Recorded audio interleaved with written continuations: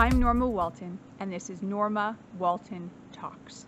Today's topic, residential condos, let's get out.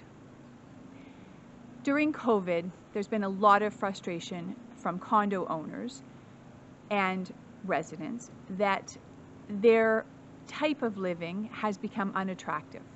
The reason being, they have to wait for elevators, there's a lack of social distancing in a building full of people, there is a lack of amenities, the pools are closed, the games rooms are closed, the gyms are closed.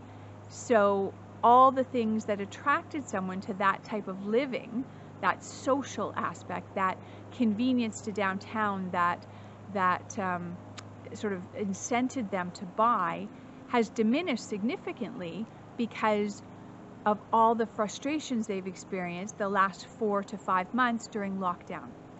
And what I am seeing happening is a lot of those condominium owners are now looking to sell their condominiums and move to a house. So family members of ours are looking to sell their condominium, try to find a house in Mimico. Other people we know are looking to sell their condominium and looking in Keswick. Another couple that we know is looking in Innisfil. So there is a desire to exit that type of ownership product and exchange it for one where you own the sky above, the dirt below, and you have your own outdoor space and you don't ever have to wait for an elevator again.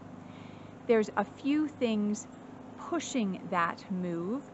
There is a lack of Airbnb rentals right now. There's no foreign buyers in the market right now, given that the borders are closed.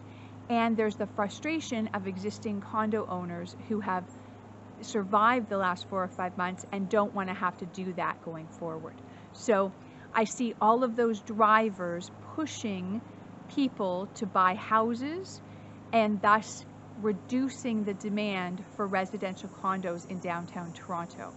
And that will likely cause a price reduction in condominiums, a rent reduction in condominiums that are rented, and an increase in value in housing product that is affordable for condominium owners.